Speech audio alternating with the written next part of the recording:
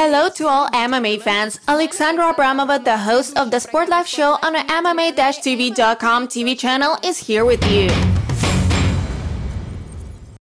On October 30th in Moscow, the next Gorilla MMA Series-43 Moscow calling tournament was held.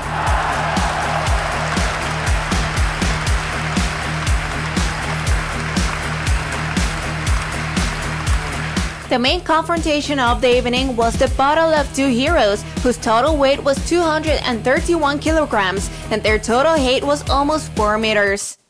Oleg Popov entered the contender fight for the silver bout of Gorilla MMA Series against Alejandro Goliath Solorzano. Popov's confident attitude was visible from the very beginning of the fight. The athlete spent only a few seconds of the first round in the stand-up. Then the Russian fighter knocked the Mexican down and quickly moved to the mount position. Oleg skillfully controlled the situation in the stalls, delivering powerful blows one after another. That's how the whole first round went. In the second round, the plot developed according to the identical scenario. Popov slowly and confidently finished off his opponent on canvas, and Alejandro only was to cover his head. The injuries prevented Goliath Solorzano from reaching the third round.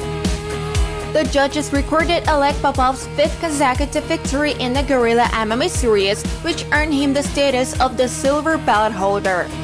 Now Popov's record is 14 wins with 1 defeat. Recall that at the 33rd Super Tournament in Barvija, the fighter took the bronze belt of the Gorilla MMA Series. Following the results of the last event, Oleg Popov becomes the first and only owner of 2 titles in the history of our series. I thought there will be a third round, and that this fight should be decided by either technical knockout or knockout, or at the end of the fight, and no so that the opponent refused to continue. I never seen this before. Fight is a fight. It must pass completely or end with somewhat, but never because of any injury or because of unwillingness to fight. In the co-main fight of the evening, Sergei Bobrishev fought an experienced and very hardy opponent from Kazakhstan, Borujanko Onishbayev. It was a broad but quite intense battle, the outcome of which was impossible to predict. Russian McGregor from Murom, Sergei Bobrishev, was ready to go all the way against Borujanko Onishbayev. The first 2 rounds were held in a viscous confrontation, but Bobrishev gradually gained an advantage in points. In the last 5 minutes, the fighter from Murom began to provoke the opponent with gestures and facial expressions, as if challenging him, and eventually managed to inflict several effective actions. During the entire fight, Bobrishev gave the rival 187 blows, 82 of which hit the target. As a result, by a unanimous decision of the judges, Sergei won a labor victory. It should be noted that Bobrishev prepared for the tournament in Krasnodar in the Kuzna team. During the training process, such fighters as Oleg Popov, Viktor Kolesnik, Yakov Ikimov, and Ilya Fremenov were Bobrishev's sparring partners. After the 43rd tournament, Sergei Bobrishev's record in the series is 5 wins with 2 losses, and his overall record is now 12-2. Я не особо доволен своим боем. Я подготовился лучше, но понятно, что на подготовках ты показываешь себя очень... I'm not really satisfied with my fight. I prepared better, but that is clear that in the preparations you show yourself very cool, even with professionals from other leagues. We trained in the Kuzna club. I fought our rather student sparring with good experienced guys. Stiffness and composure, so I gained new qualities. I began to show my things less, because such rivals as I just had now might things do badly with them. But I still tried to work in my own way, because it's me, Sergei Bobrishev. Я все равно старался работать в своей манере, так как это я, Сергей Бобрышев.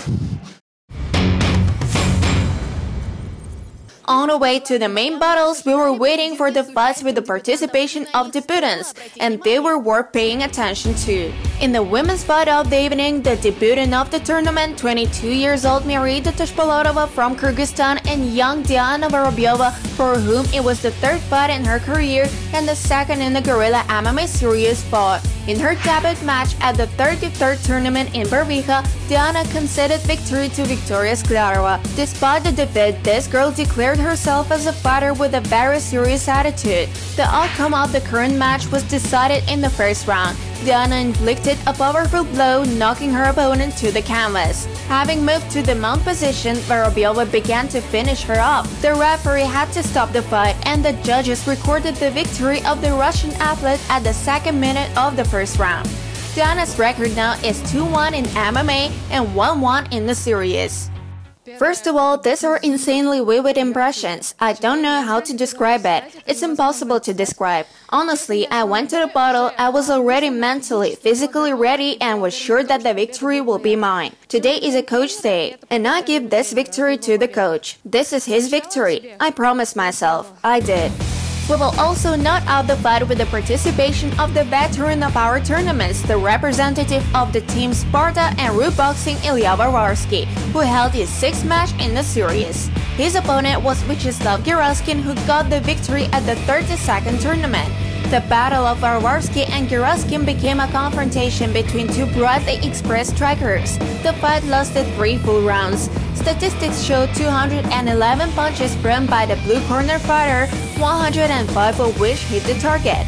As a result, by unanimous decision of the judges, the victory was awarded to Ilya Varvarsky. This is the 3rd victory of the fighter in the Gorilla MMA series.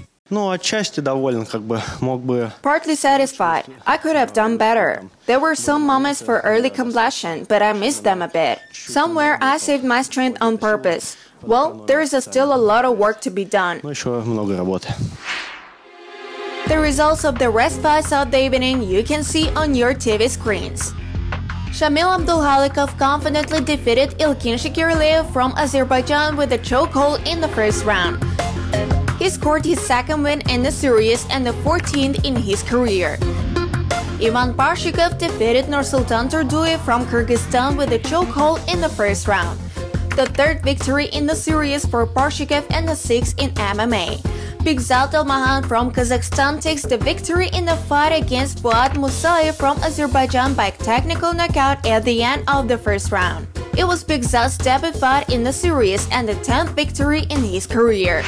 Vadim Nidastov defeated Amajon Natajona from Uzbekistan with a chokehold in the first round. This is the 3rd victory of Nidastov in the series and 16th in his career. I feel very good. I was preparing energized. Drank a stream of beer, a folk remedy for immunity. Therefore, in principle, I did not even breathe. I felt a little, but normally it will be enough for the 2nd and 3rd round. I set myself a goal in general, in principle, not to fight in Portier. And so we went to the ground, but I somehow don't remember who went to the ground, he or I, but if we already ended up in the ground, then we need to complete it ahead of schedule. But my knees and elbows also worked well this time. In principle, what I did in my gym, I put my knees on, and then in principle gave the result.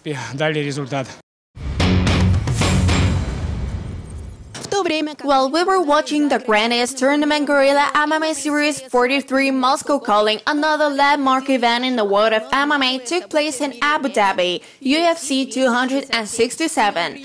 Several famous Russian fighters took part in it at once: Petr Yan, Alexander Volkov and Islam Makhachev. In the co-main fight of the evening, Petr Yan became a champion of the bantamweight category. Islam Makhachev defeated Dan Hooker with a painful reception in the first round. Magomed Ankalaev defeated Volkan Ozdemir by unanimous decision. Magomed Ankalaev defeated Volkan Ozdemir by unanimous decision. In the undercard of the tournament, Zubair Tukhugov defeated Ricardo Ramos following after 3 full rounds fight. The legendary fighter of the M1 Global League, Alexander Volkov, closed the defeat from Cyril Gane, defeating Marcin Tupura by a judicial decision. That's how intense and interesting the past week turned out to be for all MMA fans. And already on November 13th, we are waiting for the 44th Gorilla MMA Series tournament in which Sergey Diakonov will fight for the bronze belt in the heavyweight division against Natalicio Filia. And in the main fight of the evening, Alexander Durmanov and Manderley Mexican Jr. will compete for the silver belt.